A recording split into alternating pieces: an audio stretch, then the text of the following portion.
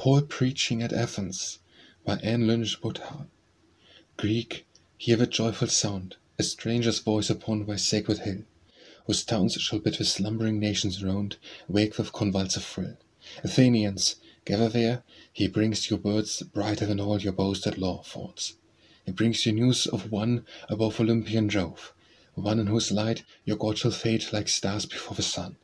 Your bewildering night, that unknown God of whom ye darkly dream, and all his burning radiance shall beam. Behold, he bids you rise from your dark worship at that idol shrine. He points to him who re-read your starry skies, and bade you of Phœbus shine. Lift up your souls from there in dust ye bow, that God of gods commands your homage now.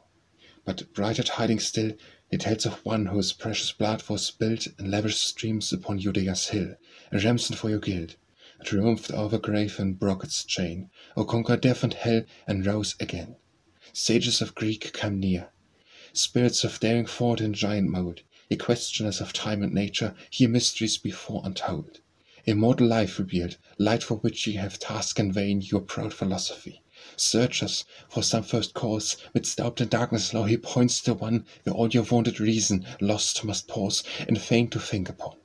It rose from everlasting, that shall be to everlasting still eternally. Ye followers of him who deemed his soul a spark of deity, your fancies fade, your master's dreams grow dim to this reality. Stoic, unbend that brow, drink in that sound. Skeptic, dispel those doubts, the truth is found. Greek, while thy sculptured walls have with thy triumphs and thy glories rung, and through thy temples and thy pillared halls immortal poets sung, lest so like these have rent your startled air, they open realms of light and bid you enter there.